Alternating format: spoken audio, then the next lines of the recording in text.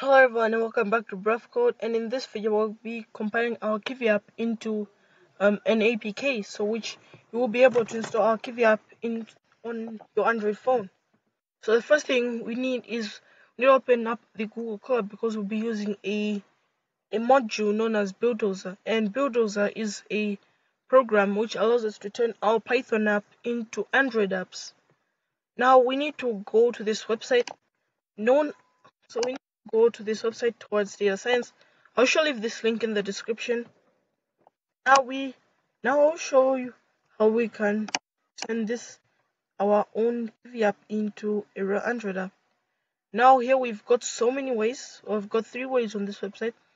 Here we have set up virtual Linux. Now which you need to set up a Linux distribution on a Linux machine. So that means on the Linux machine, if you can set up a bunch of Fedora, Linux Mint, or any you want, as long as it will support the compiling process. Now, don't worry, I'll leave all the commands in the description so you can just go ahead and copy and paste in the terminal. Now we've got the Google Colab, and this is what we'll be using. Don't worry, again, I'll also leave the commands in the description. Now this allows us to. Now the Google Colab is like a Linux environment. So the first command we need to run is pip install buildozer to install buildozer in an environment. So you can copy this here, go on this code cell and paste it in. And now before we do anything funky with this, we can now actually run the code.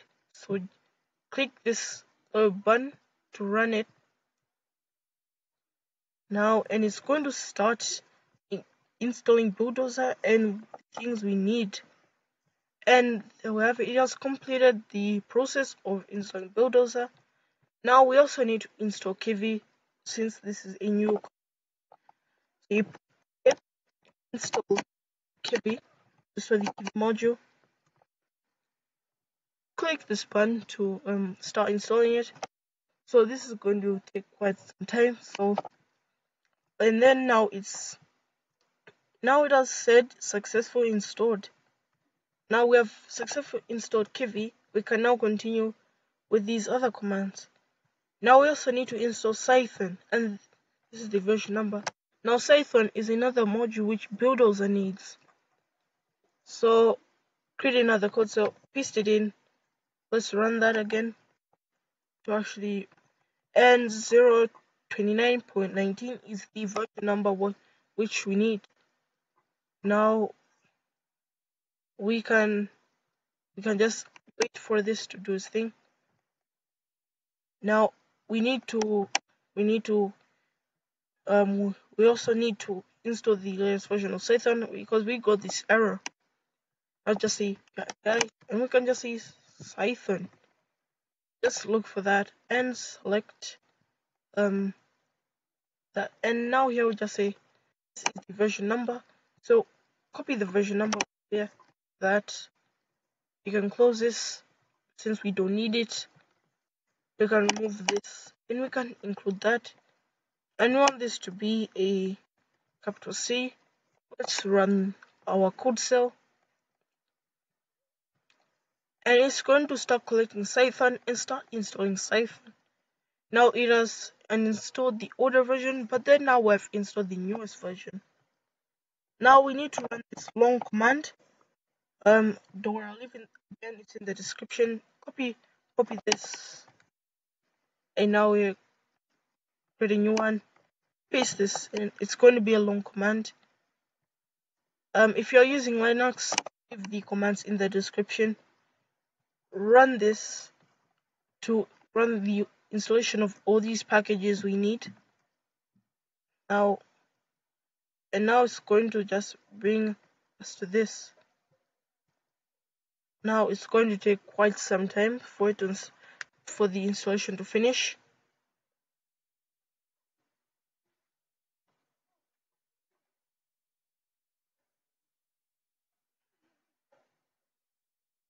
Okay, that is now complete. Now we can now Then we can now use this command, which is another sudo command.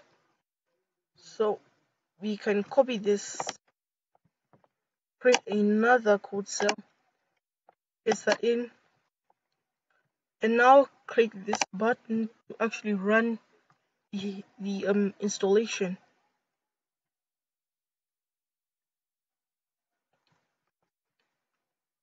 Okay, now it's finished. We can create another code cell. Let's go back here. Now we need this long command, which we need to copy. Let's go ahead and see what this command is. We can just paste that in.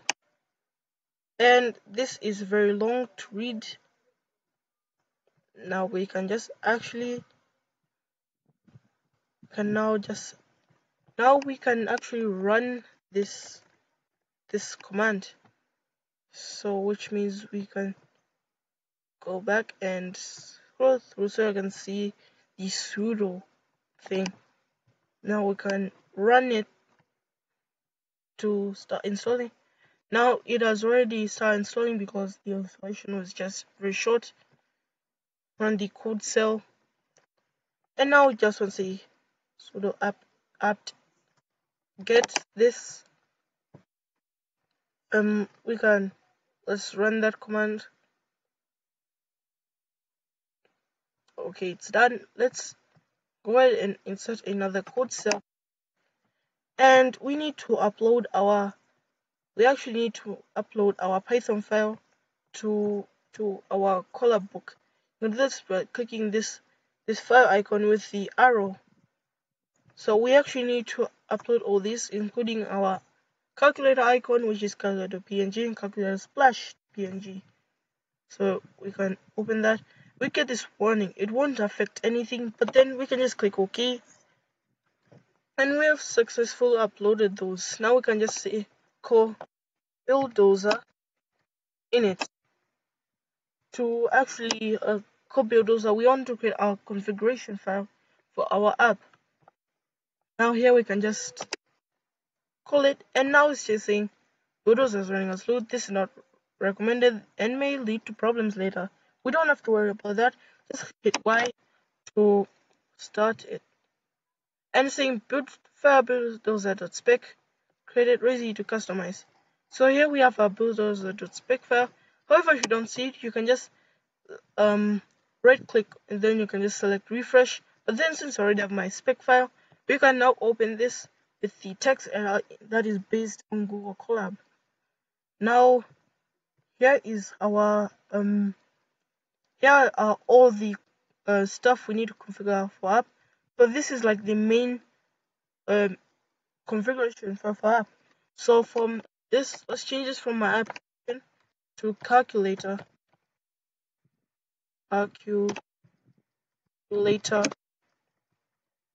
Now we need this package name. This be clear because it has to all be one word. Now here is for the other requirements. Now here we just say package domain. I'll leave it to org.tests. Now we just first include exts. So I already have a Python file, a PNG, because these are the things we need to include. So for example, use a sound like such as MP3. You might include MP3, but then the only thing we need is a Python file, which is py, a PNG file. Now add customizing, the other ones are optional, and you can even go through down. Now we can look for the police flash and stuff, so we can uncomment this out. Instead, we just want this to be calculator splash.png, and here we just say icon to file name. Again, we can just remove changes from calculator.png. That's what we needed to handle. So now here are the valid options. Now for example, for this to be landscape, you can set landscape, but then I like to keep it mine as portrait for this. So we can save this, close this, and now actually put our APK. So which means once we build our APK, we're going to be able to install on our phones. So add another code cell, and now here the command we need to is buildozer -v Android debug, and this will build our APK. For Android buildozer clean, you can run this because adding this is optional. Now just to say buildozer the buildozer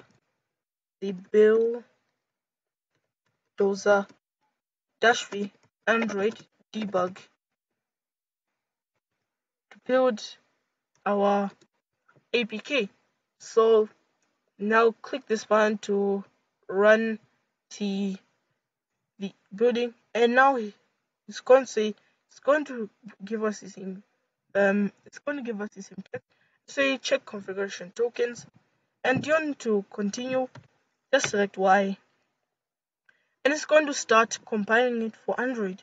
Now it's going to take quite some time. I will get back to you once this is done. So guys, the compiling process is complete. Now when I was building the APK, it took quite some time. So if we go in the bin folder, we're going to get our APK, but it's not visible at the moment. But then I have downloaded my APK to my device. So so we have our APK. I will upload this to my GitHub page, so just go ahead and download it on your phone. So I will jump onto my phone and show you how to install it. You can use Google Drive, OneDrive, however you want to transfer it. But for me, I'm going to be using Google Drive, so I'll see you on my phone. So guys, now I'm on my phone. As you can see on my screen, we have our calculator APK file with our app icon. Now I'm going to show you how to install it. So the first thing you need to do is you need to get a file explorer. For me, I'm going to use the default file explorer on my phone. You can use any file explorer, if that is the ES file explorer. You can just get it from the Play Store, wherever. Just get a file explorer, then you can use it. So I'm going to open my default file explorer. Now to install it, just click on your APK file. Now say install blocked. Say for security reasons, your device is set to block of installation of applications not obtained from the Play Store. Now it's because we don't have unknown sources on, so we can cancel. And now open settings on your device and look for wherever it says security.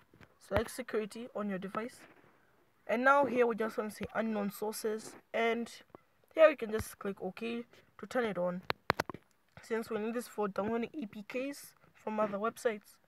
Let's go back to my files and now download it. Now here's just going to say install this application. We can now install our app. So it's going to take quite some time for it to install.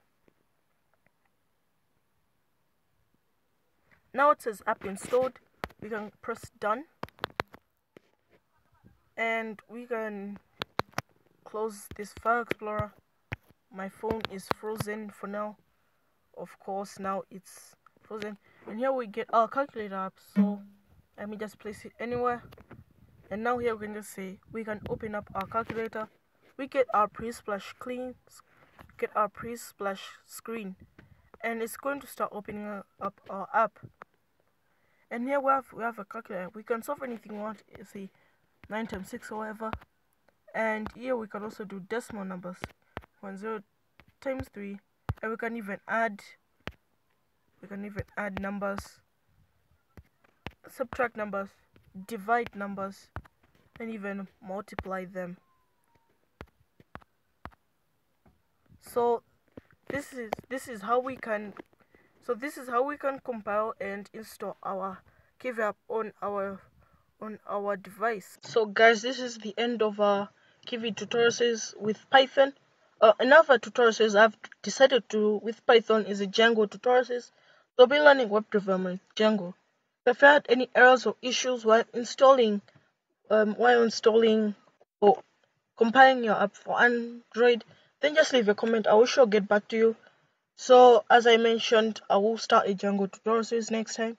So make sure to subscribe so you don't miss on that. And otherwise, that's it for today. Cheers and goodbye.